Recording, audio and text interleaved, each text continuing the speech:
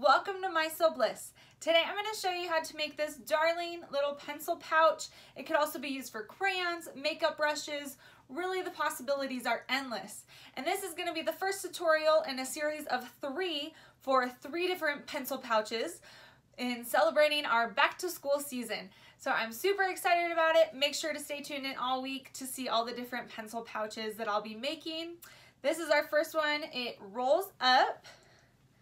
So if you were laying it on the table, it would roll up just like this. And then you have ribbon that you wrap it around and tie it. And now you just have this really cool little pouch. And I have crayons in this one right now, but now I'm going to make one that is going to be used for pencils or possibly makeup brushes even. So I just love how versatile it is, and this project is perfect for beginner sewists. It's really quick and simple, so let's get started. Now, the first thing that you're going to need is your fabric. I'm going to be using this canvas fabric, but really you could use canvas, cotton, any sturdy fabric that's going to hold up really well. You don't want it to have a stretch to it. I have 3 pieces that measure 8 inches tall by 17 inches wide. And the great thing about this project is you can make it whatever size you want. This is the size that I decided on for pencils or colored pencils or markers or makeup brushes, like I said before. So I really like this size for it. I'm also going to be using a piece of flannel or interfacing. This is like some flannel interfacing actually that is going to go in between.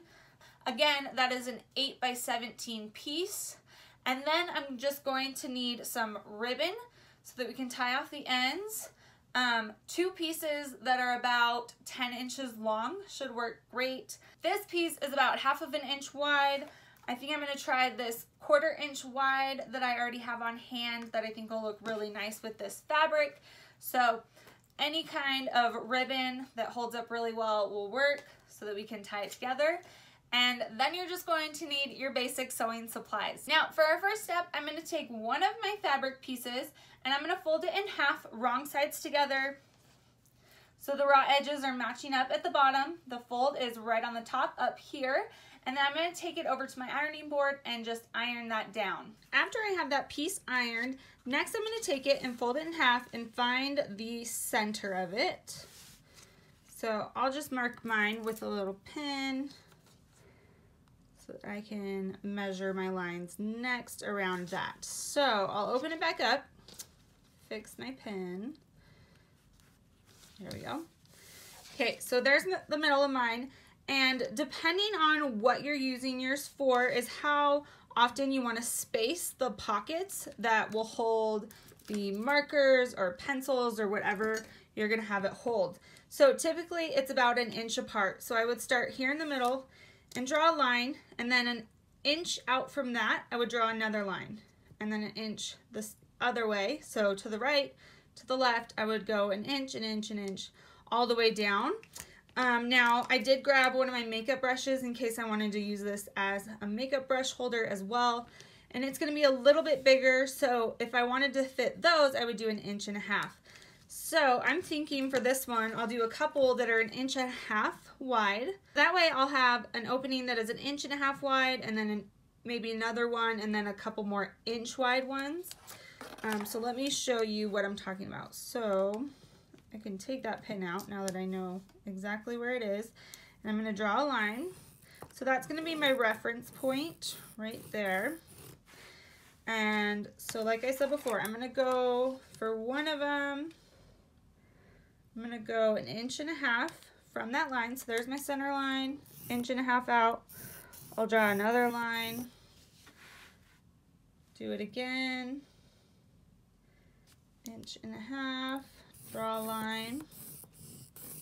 Now I could continue going all the way down if I wanted to, but because I only have a few big brushes and maybe I'll use this for pencils or scissors or something like that, I'm going to do it at 1 inch now, so that way I can get a mixture of different things in here. So then I'll just go all the way to the edge.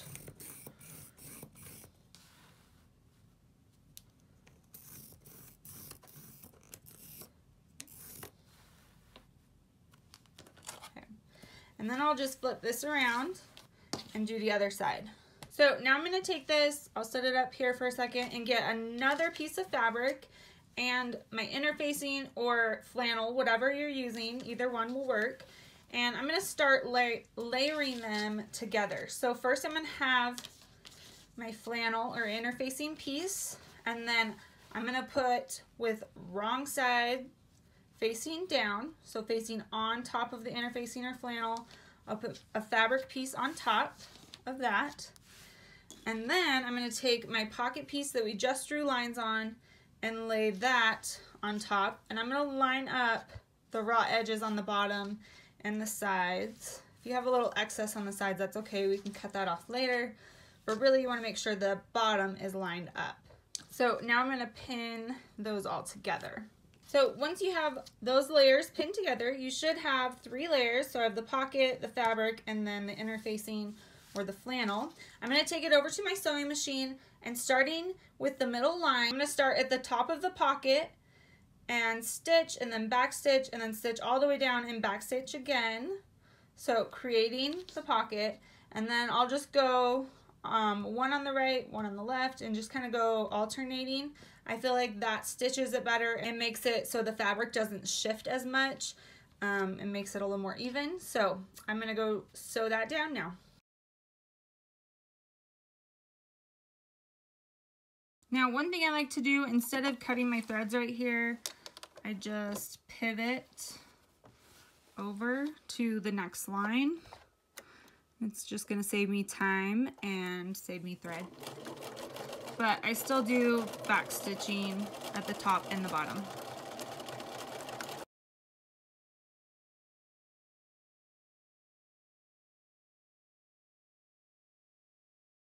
Once I have all my lines sewn, I'm going to go through and trim all these threads. Next, we're ready to attach the ribbon.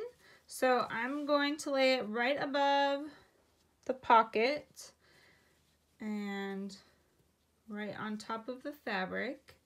I'm just going to lay the pieces right next to each other.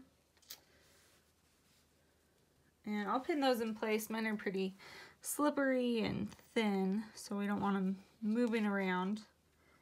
Because now we can take them over to our sewing machine, and at 1/4 inch, I'm going to sew those on really well, back stitching a few times just to make sure they're really secure. After we have our ribbon sewn on, we then take our last piece of fabric, and I'm going to put it right sides together right on top of what we just sewed. And I'm going to leave those ribbon right in the middle.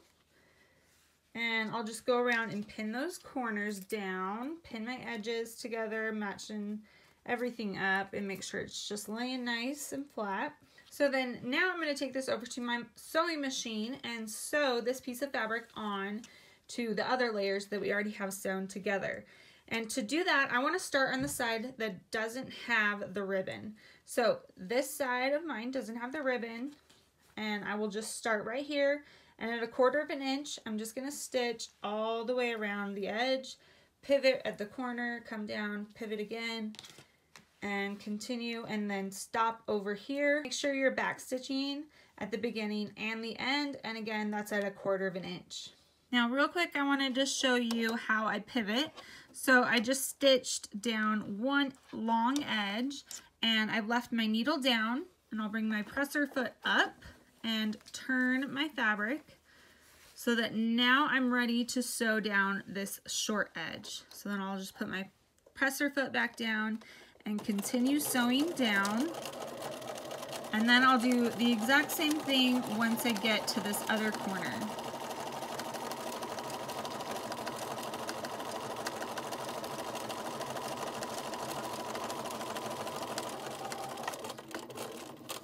So I'm going to leave my needle down, pick up my presser foot, turn my fabric, and then presser foot down again and continue sewing.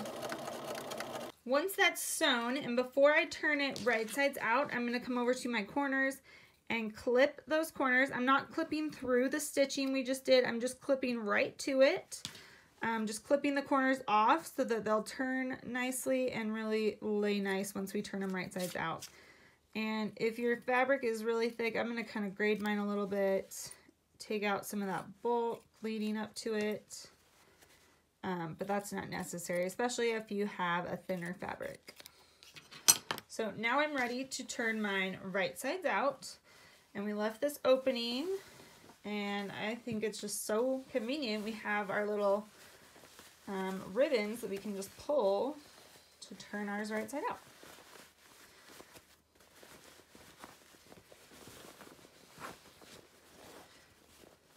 And I like to get my point turner and make sure I really press those corners out so that it just looks and lays really nicely.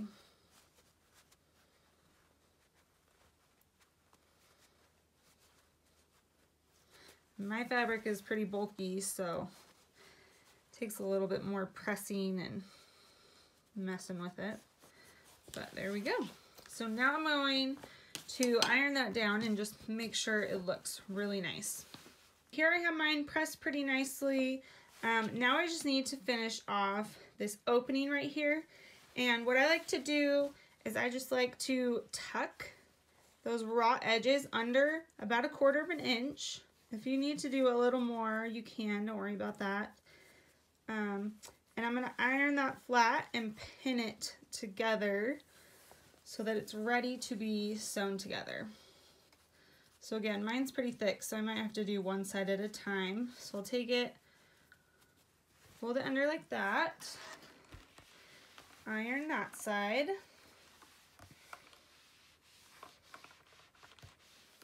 And once that one looks nice, then I can go do this side. Tuck it in. Make sure it's even so it looks nice on those edges. Make sure that corner's tucked in. And since my fabric is really thick, I'm going to take my pins and pin that together just to hold it there until I stitch it down. But now I'm going to take it over to my sewing machine, and I'm going to start right here at this corner and just top stitch about 1/8 to 1/4 of an inch from the edge. And I'm going to start here and then go up and then just go all the way around the bag. And that'll just give it a really nice finish. So just make sure it's pressed really nicely before you head over to your machine. Then once you're done top stitching, you are all done with your pencil case. So then you could just grab some pencils. I'll put that in the smaller one. Markers. I can even put my sewing scissors and some sewing tools in there. And it's just the perfect little travel case, perfect for storing in a desk at school or carrying in a backpack. And you just have to roll up the edge that doesn't have the ribbon, and then you take one ribbon, wrap it around, and then tie it in a knot or a bow with the other ribbon. And you just have this cute little pencil pouch. So I hope you guys enjoyed this tutorial. Make sure to give it a thumbs up and make sure to subscribe. Don't forget to check out those other 2 videos on how to make 2 other pencil pouches that I will put links for down below and in the iCard. If you want to see any more tips and tricks, make sure to check out my Instagram at My Sew Bliss, and I will see you guys next time. Bye!